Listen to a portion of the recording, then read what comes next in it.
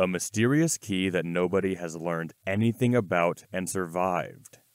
Hello everybody, I am Lavis, and the SCP I'm going to tell you about today is SCP-370, a key. Let's begin. Item number SCP-370. Object Class: Keter. Warning: SCP-370 is an exceedingly contagious memetic infection. No cases of personnel being infected simply from reading this article have yet been recorded, but nevertheless, as a precaution, this document may only be read in a controlled environment with mechanisms in place to terminate the reader at the first symptoms. Spreading any information about SCP-370 by word of mouth is grounds for immediate termination. Special Containment Procedures.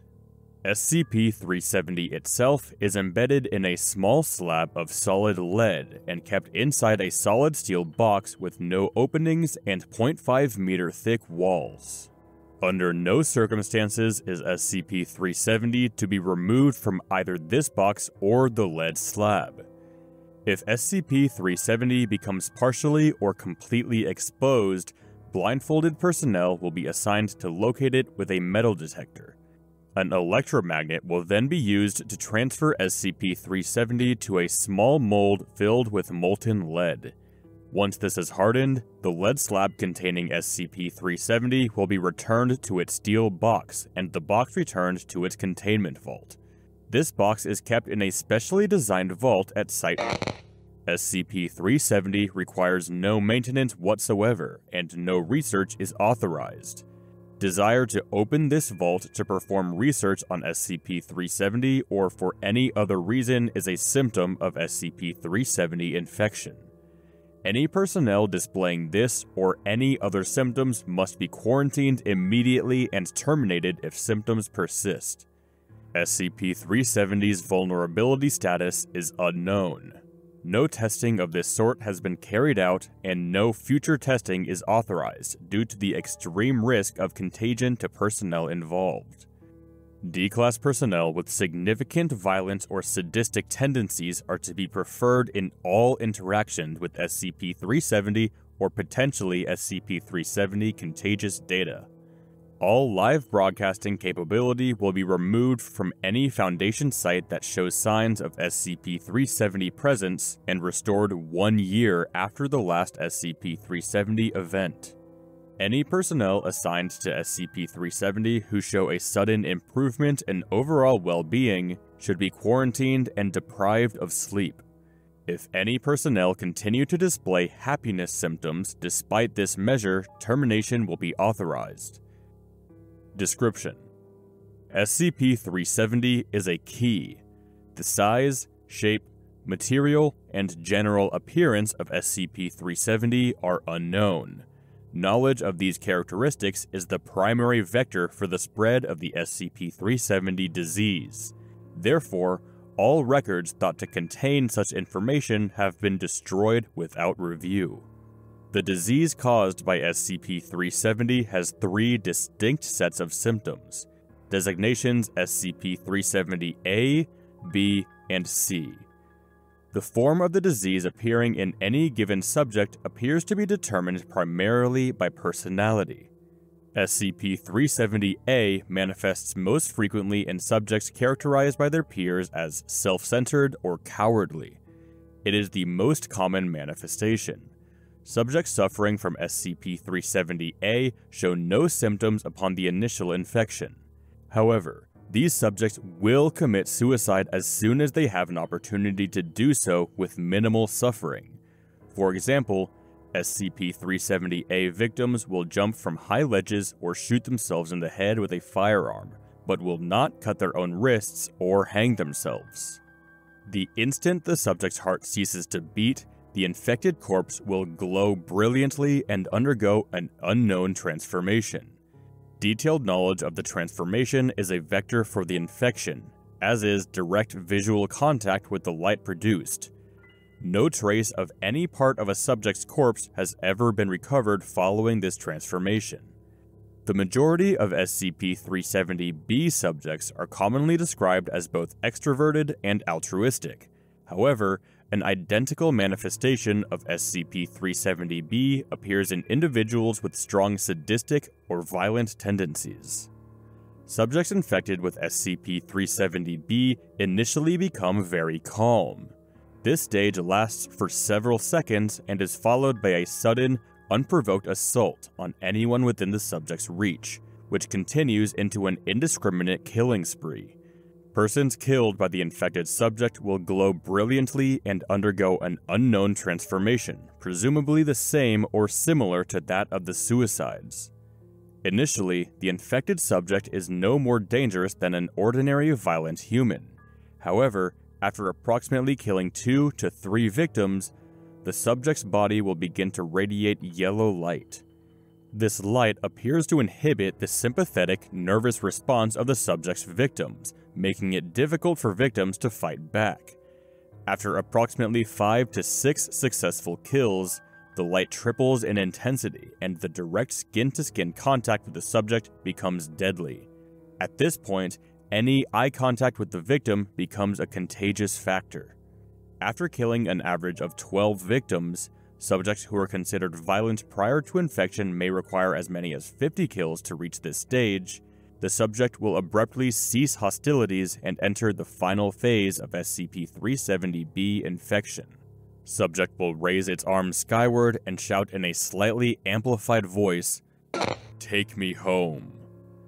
This sound seems to pass through soundproof walls and industrial-strength earmuffs with only slight muffling.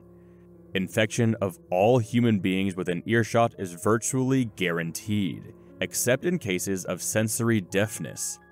After this cry, a shaft of radiation in the visual spectrum forms around the subject, who will then levitate several feet above the ground before redacted.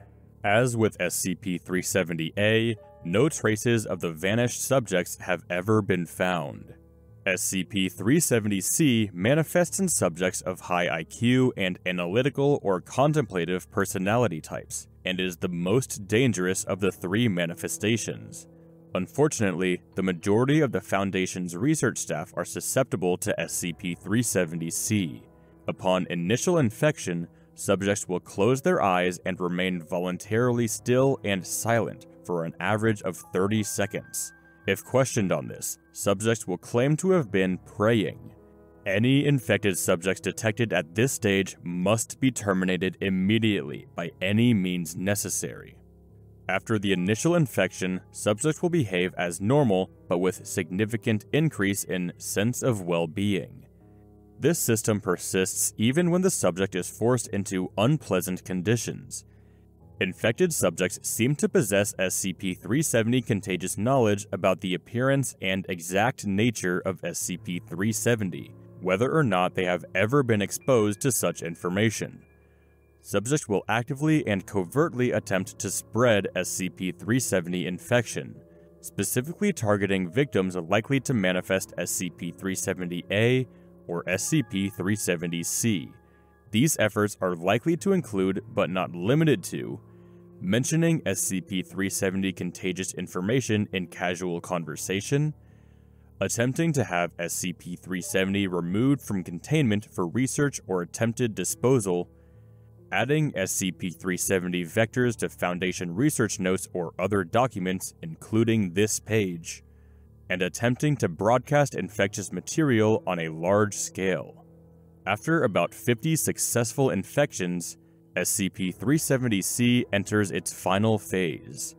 During this phase, the air around the subject radiates a small amount of light in the visible spectrum, creating a faint yellow glow around the subject. This glow induces a parasympathetic, calming response in viewers and has a 30% chance of causing infection for every minute of visual contact. Within about a day of this radiation appearing, regardless of any further successful infections, a flaming data expunged burn marks on any surfaces it touches or passes through and leaving no trace of the infected subject. This event leaves behind an invisible patch of contagious space, which infects anyone who passes through it. Patches seem to fade in approximately 7 days, but as a precaution to be avoided for a full 2 weeks. It has become apparent that SCP-370-C infection is being used by some personnel as an excuse to torment and murder fellow Foundation staff. The personnel responsible have been demoted to D-Class. However, considering the enormous threat posed by SCP-370-C, the containment protocol above will not be revised. Dr. Addendum 370-A. The circumstances of SCP-370's original retrieval are unknown. It was found in the ruins of Site, a remote Foundation base in eastern. These containment protocols in their original form and the described steel box were found in a sealed vault along with a single corpse, identified as Dr. a known Satanist, and the doctor's personal log, which was found to be SCP-370 contagious. The rest of the site was abandoned, and no other dead bodies were found, although signs of struggle were ubiquitous. The rest of the site stored data on SCP-370 had been erased or destroyed, although a few useful notes on other SCPs were recovered, particularly SCP.